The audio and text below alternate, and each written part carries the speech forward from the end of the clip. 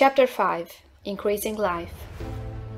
You must get rid of the last vestige of the old idea that there is a deity whose will it is that you should be poor, or whose purposes may be served by keeping you in poverty. The intelligent substance which is all, and in all, and which lives in all, and lives in you, is a consciously living substance.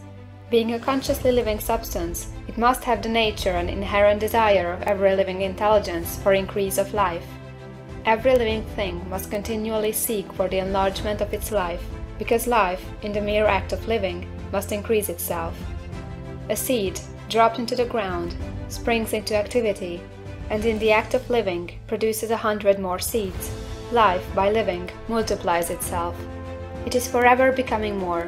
It must do so if it continues to be at all. Intelligence is under the same necessity for continuous increase. Every thought we think makes it necessary for us to think another thought. Consciousness is continually expanding. Every fact we learn leads us to the learning of another fact. Knowledge is continually increasing. Every talent we cultivate brings to the mind the desire to cultivate another talent. We are subject to the urge of life, seeking expression, which ever drives us on to know more, to do more, and to be more. In order to know more, do more, and be more, we must have more. We must have things to use, for we learn, and do, and become, only by using things. We must get rich, so that we can live more. The desire for riches is simply the capacity for larger life seeking fulfillment. Every desire is the effort of an unexpressed possibility to come into action. It is power seeking to manifest which causes desire. That which makes you want more money is the same as that which makes the plant grow. It is life, seeking fuller expression. The one living substance must be subject to this inherent law of all life. It is permeated with the desire to live more. That is why it is under the necessity of creating things.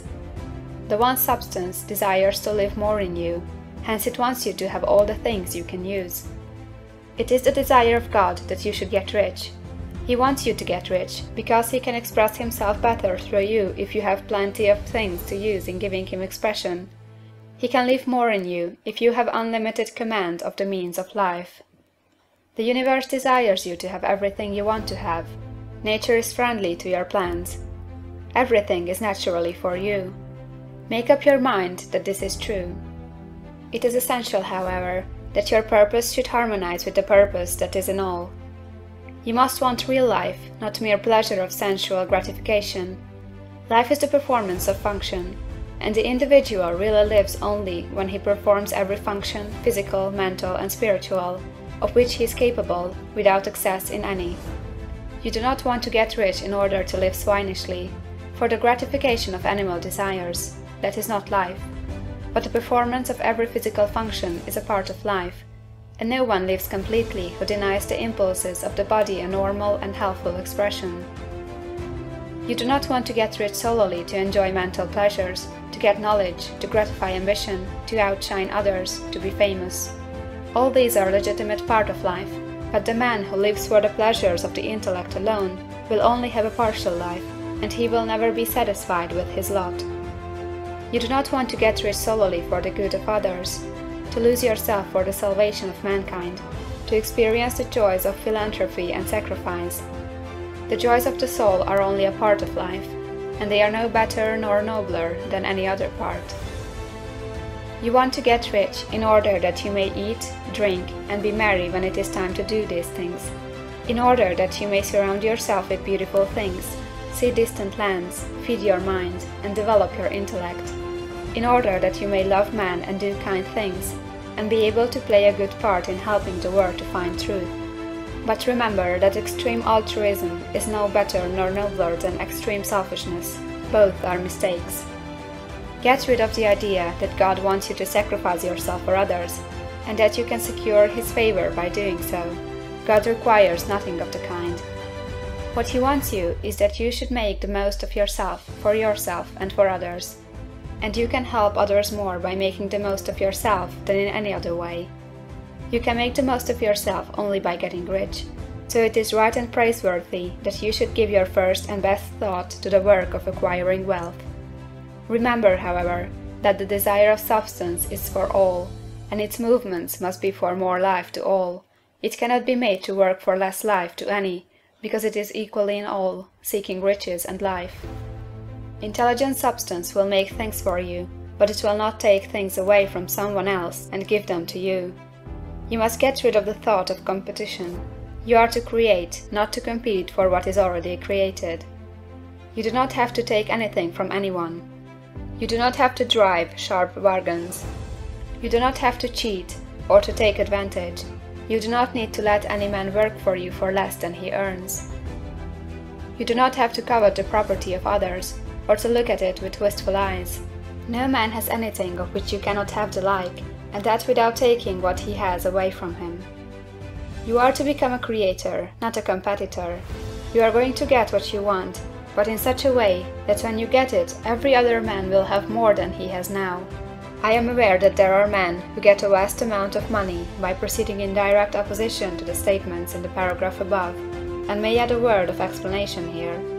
Men of the plutocratic type, who become very rich, do so sometimes purely by their extraordinary ability on the plane of competition, and sometimes they unconsciously relate themselves to substance in its great purposes and movements for the general racial upbuilding through industrial evolution.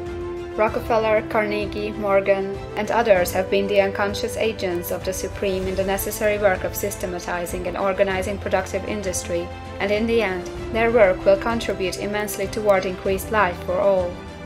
Their day is nearly over.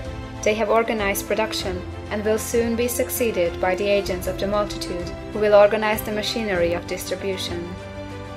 The multimillionaires are like the monster reptiles of the prehistoric eras. They play a necessary part in the evolutionary process, but the same power which produced them will dispose of them. And it is well to bear in mind that they have never been really rich. A record of the private lives of most of this class will show that they have really been the most abject and wretched of the poor.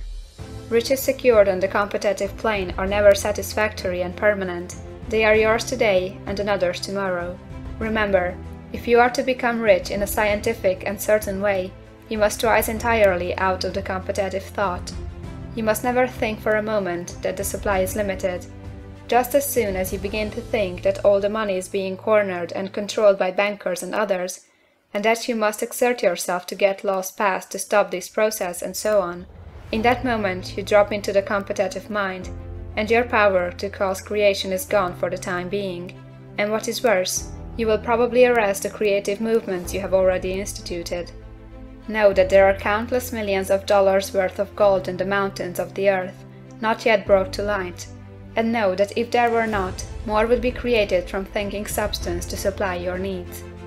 Know that the money you need will come, even if it is necessary for 1,000 men to be led to the discovery of new gold mines tomorrow. Never look at the visible supply, look always at the limitless riches in formless substance, and know that they are coming to you as fast as you can receive and use them. Nobody, by cornering the visible supply, can prevent you from getting what is yours. So never allow yourself to think for an instant that all the best building spots will be taken before you get ready to build your house, unless you hurry. Never worry about the trusts and combines, and get anxious for fear they will soon come to own the whole earth. Never get afraid that you will lose what you want because some other person beats you to it. That cannot possibly happen. You are not seeking anything that is possessed by anybody else. You are causing what you want to be created from formless substance, and the supply is without limits. Stick to the formulated statement.